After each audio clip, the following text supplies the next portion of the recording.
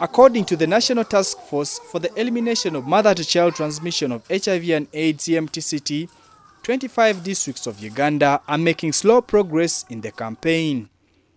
The districts that need to double their efforts to address challenges in the EMTCT program include Kabong, Amdat, Ajumani, Manafa, Nakapiripirit, Mayuge, Namayingo, Bukedia, Luka, Butaleja, Bukwo, Kaliro, Kibuku, Kapchorwa, Bulisa, Kiriandongo, Nakasongola, Bujiri, Jinja, Sembabule, Bududa, Mbale, Butambala, Kamuli and Kibale districts.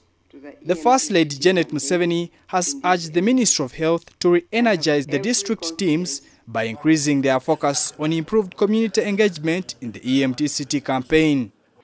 My appeal to you all, but especially to the districts which have been lagging behind, is to apply maximum effort to the EMTCT campaign in these areas.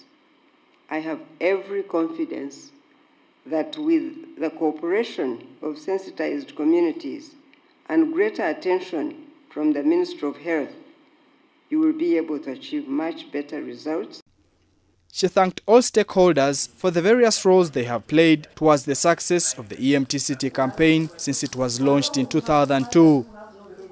The Minister of State for Primary Health Care, Sarah Opendi Ocheng, said that as of June 2013, Uganda achieved between 30 to 40% declines in new HIV infections among children.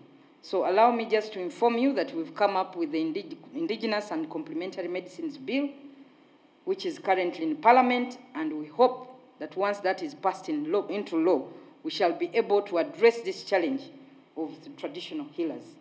The UN resident representative, Dr. Ahuna Aziakonwa, pledged the UN agency's renewed commitment with the government to ensure that the gains in the fight against HIV and AIDS are sustained.